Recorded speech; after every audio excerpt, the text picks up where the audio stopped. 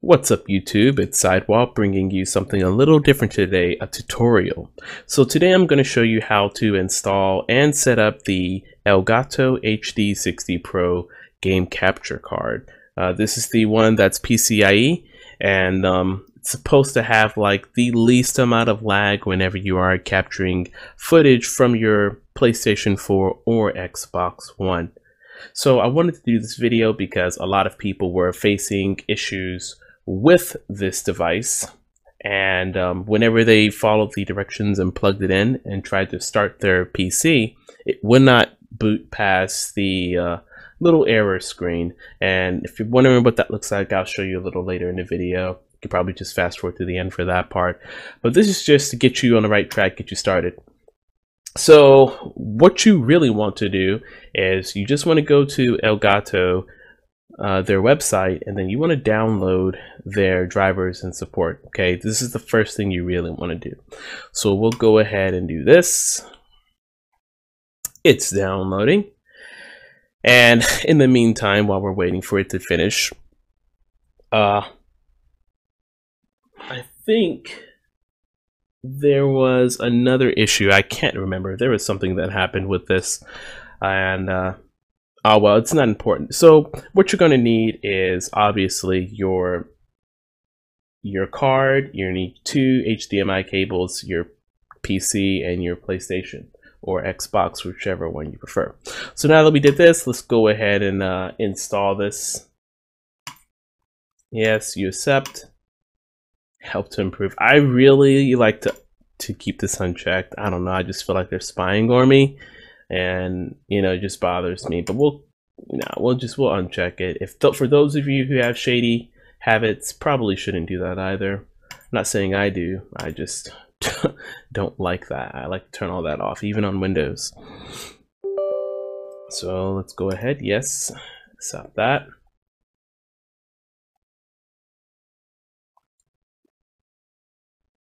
And for all of you who are new to my channel, you already know that I only do one take in whatever I do. And I do this for one specific reason.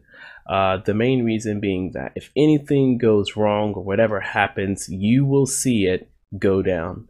And, you know, maybe I don't like editing the videos to the point to where I cut things out because I may encounter something that you may go through. And, you know, why cut that out? This is all a learning process, and we're all doing this together, right? Right. So this setup, this installation should take only a few minutes. Really, it should only take like a couple of seconds, but I don't know. It's removing all this stuff, so we'll see if it goes. Okay, there it is. So it's done. We can hit finish. All right, so now that we finished this part, what we want to do is restart the computer, and then also install the card. So we're going to restart the computer first, install the card. This is what worked best for me. I hope it works for you too. And then we'll pick up where we left off in a few minutes. So I'll end the video, the first part of the recording here, and then we'll pick up later. Okay, so before you begin, you're going to need a few things. The first is your HD60 Pro.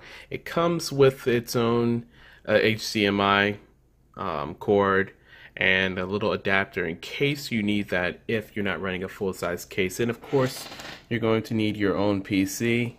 And now all we need to do is get the drivers. So we'll go back to the screen and then we'll start that.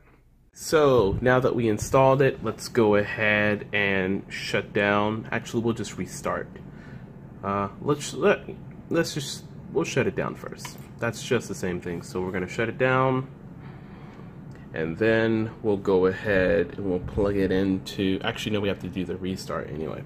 Let's just go ahead and stop these anyway. It doesn't matter. So we'll shut it down, restart, and then we'll shut it down again, and then we will install. This shouldn't take too long for me, and hopefully not for you. So there, that's done. Let's go ahead and turn it back on.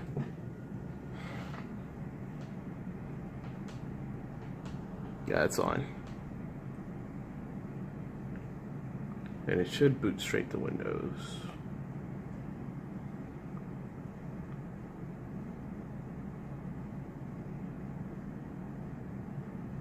Done. All right. Let's go ahead and there we go. Now that this is done, all right, so we will go ahead and shut it down again, install the parts, and we should be good to go. Shut down.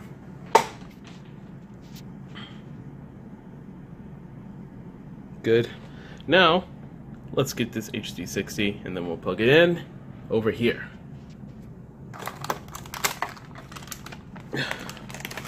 This is difficult to do with one hand. Alright.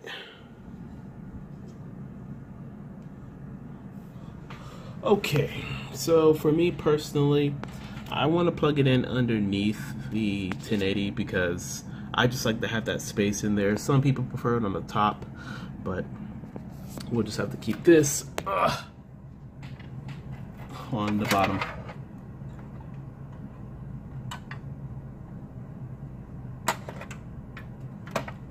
There we go. Alright, it's in there. I'll worry about tightening that up in a few minutes. So now let's go ahead and restart it again. Okay, and let's see if it actually gives us the error or if it boots up.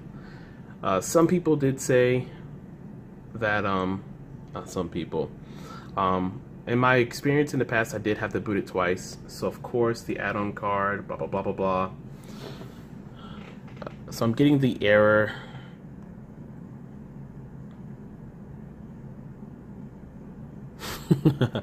Alright, that's fine. Actually, let's run setup. Let's see what happens when we do that. I'm curious. Oh, we really don't need that. Oh, let's just exit. Okay.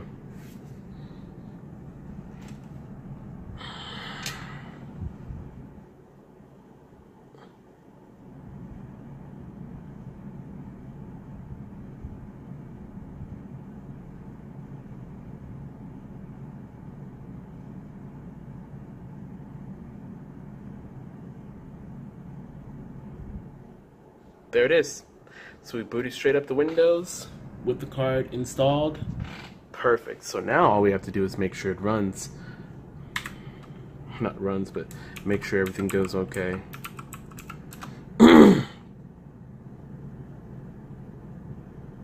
Alright. So I'll go ahead and stop this here, and then we'll go ahead and we'll finish it. Actually, no, you know what? Let's run it from here. Let's see if it even boots. Not boots, but that's Steam. And there it goes. Does it detect the card though? Connect your game capture device to get started. Did it not even detect this thing?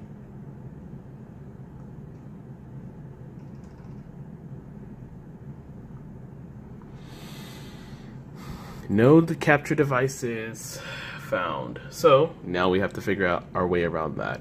So let's stop it here, and then I'll just have to update this video, and we'll see and I'll explain what I did next.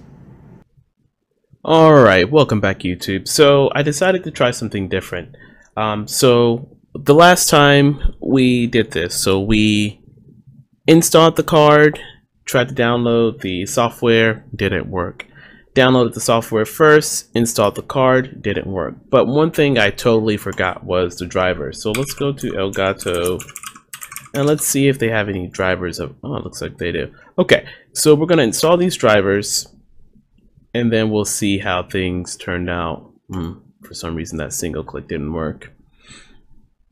And there they go. Let's install here. Yes, driver version, install.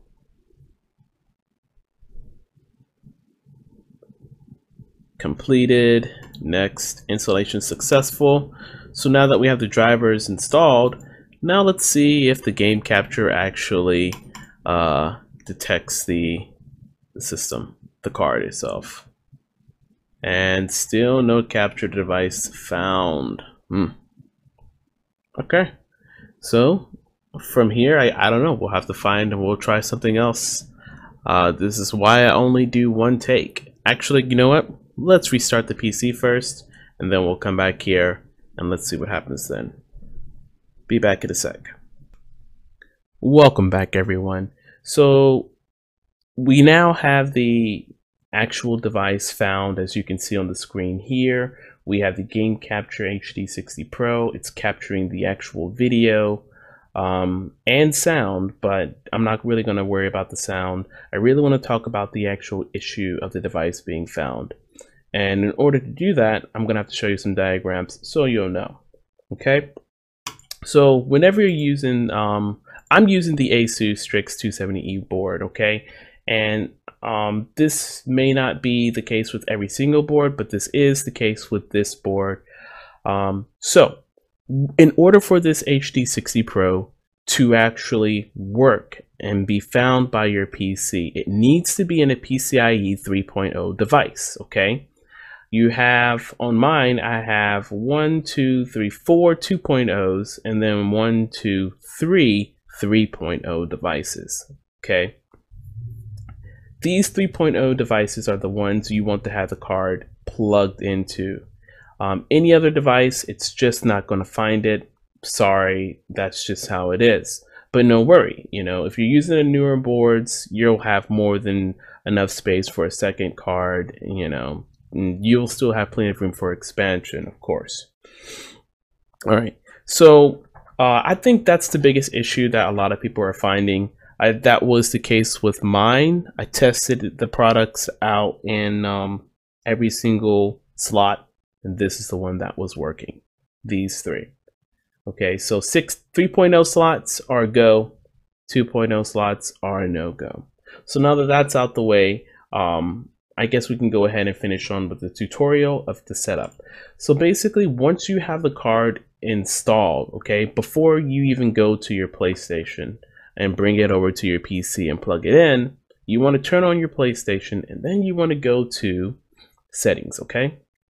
So go to settings, and then you want to go to system settings. When you're in there, you want HDCP, this option right here, will be checked.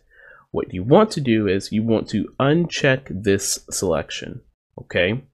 And then after you do that, you want to go to sound and screen, and then you want to go to video output settings, okay? Resolution, you actually want to change this to 1080p, okay? Right now it's set to automatic. I don't know why, but you want to set it to 1080p, and then you want to make sure HDR is off, okay? Once you do that, all you have to do is back out and unplug your PlayStation, bring it to your PC or your Xbox. I can only do this for PlayStation, so I'm sorry for the Xbox people. I don't have an Xbox One. Thought about getting one in the future. If I do, I'll make an updated video for this. So for PlayStation, what you want to do is you want to take your two HDMI cables. The first cable, let's pull up the Elgato HD60 so you can actually see what I'm talking about.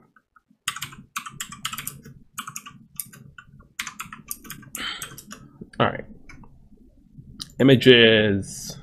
Okay, so on the back of your device, you will see in and you will see out, okay? Usually some people can figure this out on their own. I don't want you to have to experiment. So you want to take the HDMI cable from your PlayStation and plug that into the in. Then you want to take your other HDMI cable and you want to plug that into out. And then you want to take that and plug it directly into your TV or monitor or whatever you're using to view the actual video for the PlayStation, okay? Once you do that, you are good to go. All you have to do is just make sure that the Elgato is running and the video is found, and then usually on the bottom of your monitors you can switch to the HDMI for video of actual, the raw video for your capture footage. So testing this and seeing, going back and forth, so you can't see this. If I need to, I'll show this on my phone. There is a slight lag with the from what you see on the actual monitor. like what in the screen capture and what you actually really see on the screen that you're using. But it's ever so slight. If you're playing a story game, I don't think it's really that much of a difference. If you're playing in a competitive game like Overwatch or Call of Duty, it could be an issue if you just have to have like the least amount of response ever. But honestly, it's so minuscule, you really can't tell the difference, and I don't think you should even worry about that. But that's it. That's all for this tutorial. That's all for the video. If you enjoyed it, if you found this video helpful, make sure you leave a comment and, let me know it was helpful for you. And, always it's appreciated when you like and subscribe to the videos because it lets me know what to upload next and to keep content fresh. So, as always, make sure you have a great day, and I'll see you in the next video. Peace. So in case you're wondering what happens if you follow Elgato's directions, if you just go ahead and plug it in like the box says, and then start on the newer boards, you'll get this error.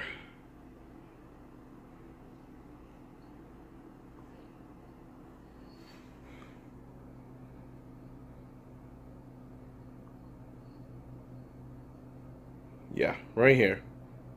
So there's no way to get around this. The only thing you can do is actually go about it the long way, and then I'll show you that. But this was just for reference, and now we'll get back to the video.